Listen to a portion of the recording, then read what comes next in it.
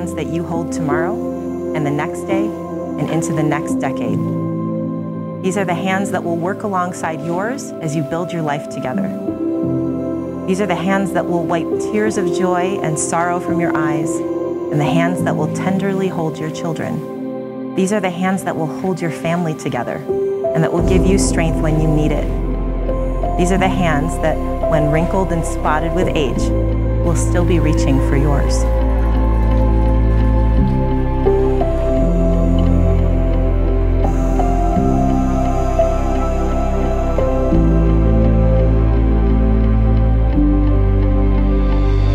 Good evening, I'm Chris, father of this beautiful bride. Kristen, we're so proud of you. You're strong, independent, compassionate, and loving. We've been all for years at your work ethic, determination, and ability to pick yourself up. More importantly, you've always been careful of others' feelings and go out of your way to be kind. We are thankful to God for letting us be your parents and so blessed to have you in our lives. I've always looked up to her. In several ways, she's guided me. She is strong, loving, disciplined, and organized while still being so creative. It was always my job to protect you, to make sure no one ever hurt you, and to scare away all the boys. In hindsight, those might have been Father's words. Truth is, I never really had to do much work. You were always a good judge of character, strong and independent person from a young age, and incredibly organized. This made it harder to shine in the family, because you were never late, you always kept your room clean, and you didn't hang around any thrill-seeking friends, unlike me. To watch you grow up and become the person you are today is truly inspiring. I am so very happy for you and proud of you. I like to think that my job is complete tonight, since you are marrying a wonderful man, Anthony. Anthony has already impressed us with his thoughtfulness and unshakable love for our daughter. What more could a father want from their child?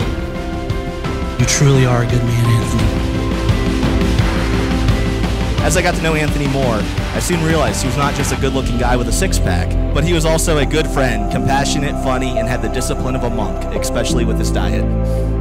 The story is, I set these two up before they started dating, but in reality, I just provided a place and watched the magic happen. Well, it worked, and here we are today, but I am proud to not only call you brother, but now my brother-in-law and a part of this family.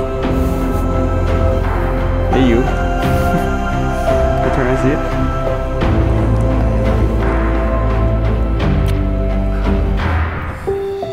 You have discovered each other, you have made the conscious decision of commitment, and today you step over the threshold into the first day of the rest of your officially declared shared life.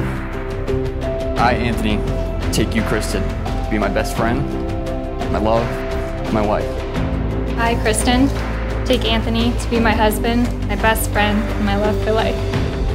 I'll be yours in times of plenty and in times of want, in times of sickness and in health, in times of joy and in times of sorrow, in times of failure and in times of triumph.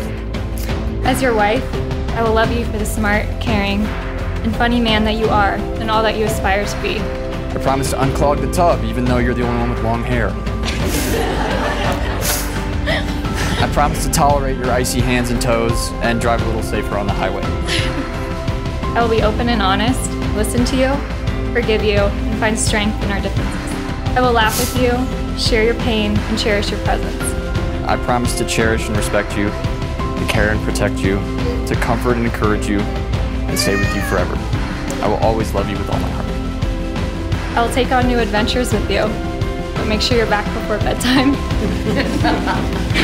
I choose you today, and for the rest of our tomorrows, I take you without fear. By the power vested in me by the state of Colorado, I now pronounce you husband and wife. You may kiss the bride. Woo!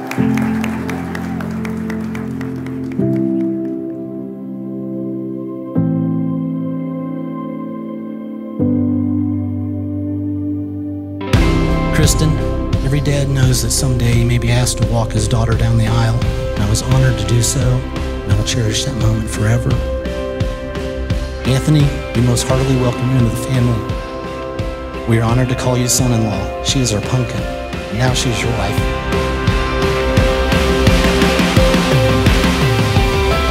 One person who isn't here today is Anthony's late father, Doug, but I know he'd be damn proud of you. He turned out to be one hell of a man, and I'm so thankful to call you my best friend. In a blink of an eye, time passes by. Enjoy the journey. Live, love, laugh, cherish, and respect each other always. We love you.